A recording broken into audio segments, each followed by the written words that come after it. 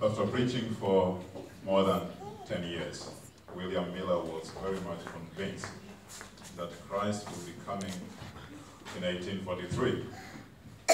So he preached, and that didn't happen.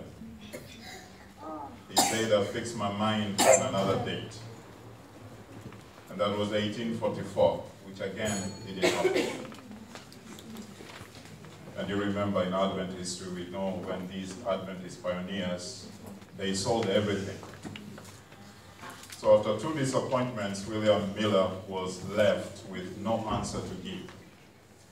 And when he was asked what he's going to do, he said, I have fixed my mind on another time. He said, I've set my course on a narrow way. And the answer that he gave is that I need to stand until God gives me more light. But then William Miller will die 5 years later with assurance and waiting upon the Lord, having his mind fixed.